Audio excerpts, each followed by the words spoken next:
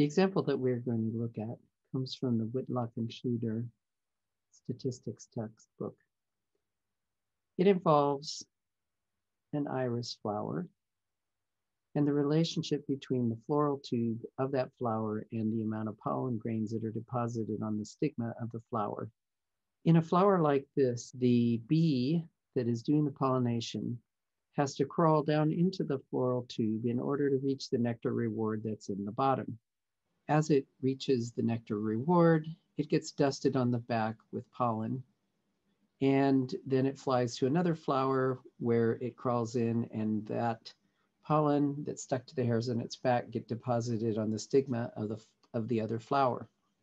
It would make sense then that a longer floral tube might cause the bee to have to work harder, to wiggle around more, to get down deeper into the flower where the nectar reward is. And if that were the case, then it might deposit more pollen on the stigma.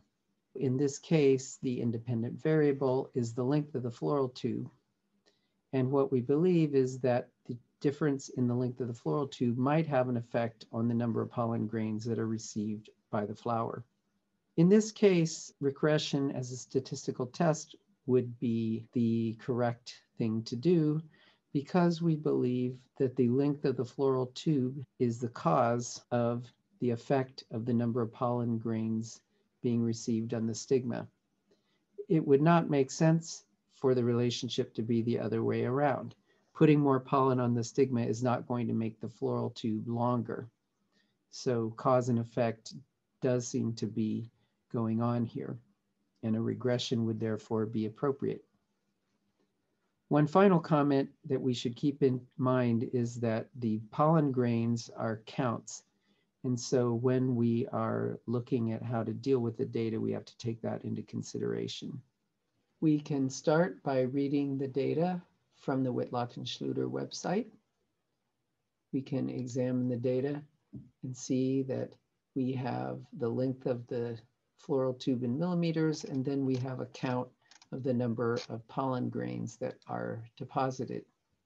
When we plot the data, it looks like this. We do see that when the pollen tube is short, there aren't very many grains of pollen, and as the pollen tube gets longer, there generally seems to be more pollen deposited. Let's go ahead and run the linear model and draw the best fit line.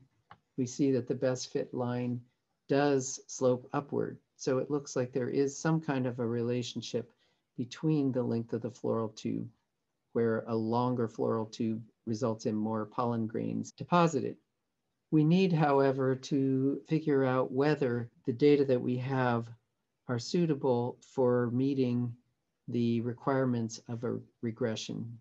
So let's take a look at what those requirements are.